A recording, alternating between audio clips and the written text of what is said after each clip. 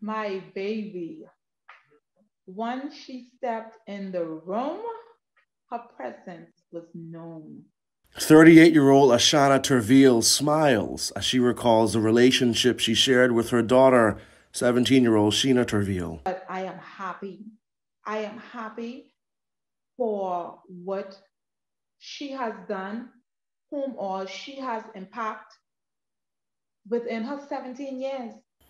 Sheena died when she crashed the car she was driving on George Albry Boulevard in Dundastown, Abaco earlier this week. The teenager was ejected from the vehicle and died later at the Marsh Harbor Clinic. The doctor came out, my husband came in, and my husband sat down. And from my husband sat down, I knew that the news was not going to be good. I spoke to Terville, who lives in Murphytown, Abaco, over Zoom. The 38-year-old is trying to stay strong for her family. Sheena's uncle is having a difficult time coping with her death. Her mother has been trying to encourage him. We got to get up. God needed his flower back in his garden.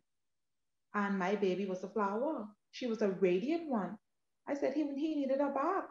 Just last Friday, the Terville family was celebrating Sheena's graduation from Patrick J. Bethel High.